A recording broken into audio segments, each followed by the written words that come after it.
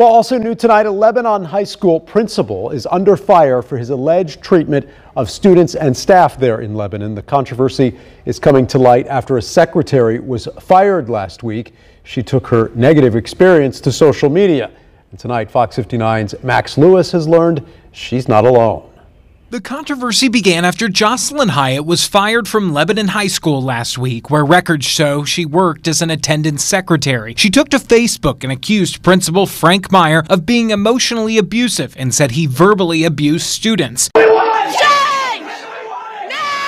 Her firing sparked protests among some students, including junior Gabe Kellogg. Everyone really loves this woman, and it's enraging to see this happen to such good people. Kellogg says he himself had a bad interaction with Meyer when he first arrived at Lebanon in 2023. He made some derogatory comment and I said something, and then he made a very unprofessional statement about pushing me down a flight of stairs. According to his bio, before his time at Lebanon, Meyer was a principal at Tecumseh Junior High in Lafayette, where, according to a former teacher there, his reputation and behavior was the same. There was one time a student came to me and told me that when she was in trouble in his office, he asked her, "Does anyone even love you?" He doesn't treat students well. He doesn't treat his staff well.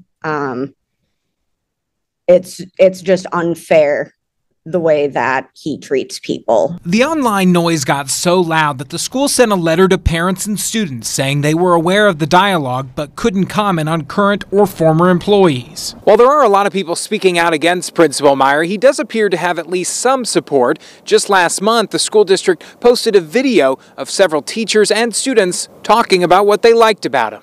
I like Mr. Meyer because I've known him from 2 different schools, and also he helps encourage me to get involved with things that I like to do personally.